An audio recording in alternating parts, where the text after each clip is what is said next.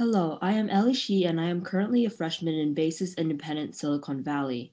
Along with Dr. Bai from the Next Gen Intelligent Science Training and Dr. Qian Wang and Shu Rui from Ohio State University, I worked on our project titled The Bioinformatics Analysis of microRNAs and Targeting Genes in Ovarian Cancer Stem Cells. As a small introduction, cancer stem cells, or CSCs, are a small population of cancer cells that are a reason for cancer initiation and tumor relapse.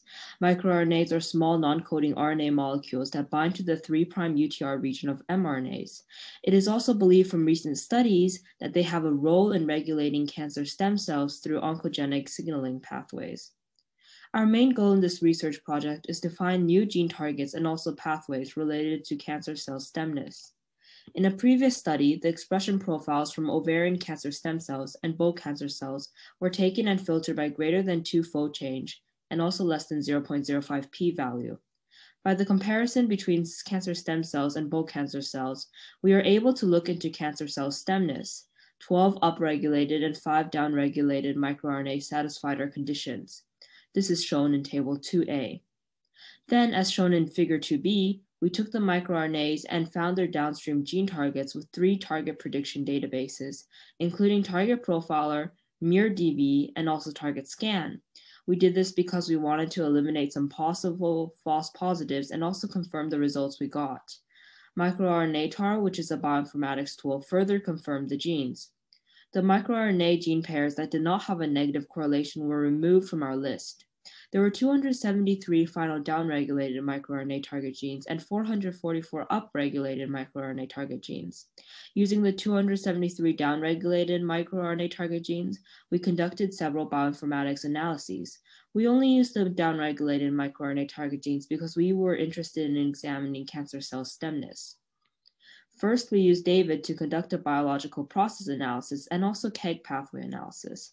We noticed that the axon guidance pathway, which is also present in both David analyses, though since the gene count in the GO term is low, it is not present in the graph of Figure 3A, was extremely statistically significant in the KEGG pathway analysis as it had a very low p-value.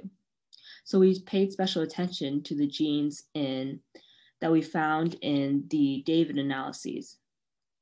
The third analysis was also quite interesting. We used a PPI, which stands for Protein-Protein Interaction Network, and we graphed it by using string and cytoscape. Out of the 273 proteins, 150 were graphed. As you could see, the target gene names are synonymous to their respective protein names. Figure 4B is in fact a close-up of Figure 4A, and in it we could see 3 important hub genes, which are CDC42, SIMA3A, and ROBO1. Those 3 hub genes are also involved in the axon guidance pathway that was shown in the KEGG analysis.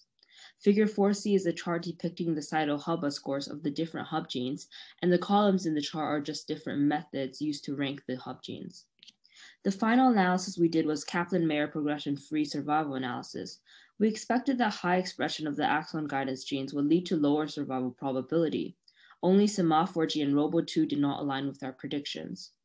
In summary, we found 273 novel downregulated microRNA target genes and 444 upregulated microRNA target genes. Of those 273 downregulated microRNA target genes, 8 of them were involved in the axon guidance pathway, a pathway that we believe is possibly related to cancer stem cell maintenance. Our PPI analysis, as there were 3 axon guidance genes that were counted as hub genes, and our GEO and KEGG analyses proved this. Also, from our survival analysis, we found that few genes did not align with our expectations. In the future, we plan to validate the role of the axon guidance pathway in regulating cancer stem cell stemness. Thank you.